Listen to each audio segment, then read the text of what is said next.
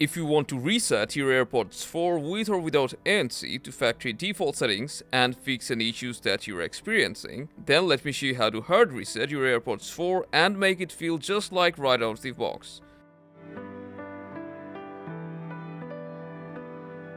To reset your AirPods 4, both of the buds should be inside the case and the lid closed. Now, open the lid, and while the status LED is turned on, double tap right below the LED. Then you should hear a tone and the LED will start blinking slowly. Then double tap again. It will go faster, and while the LEDs are blinking rapidly, double tap third time.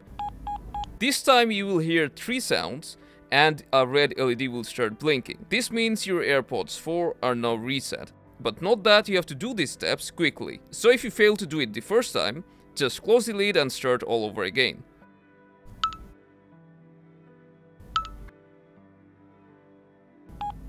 And now that your AirPods are back into pairing mode, you can connect them to your iPhone or any other devices without any issues. So that's how you can hard reset your AirPods 4 with or without ANC. If this helped, make sure to drop a like, subscribe to our channel for more, and I'll see you around.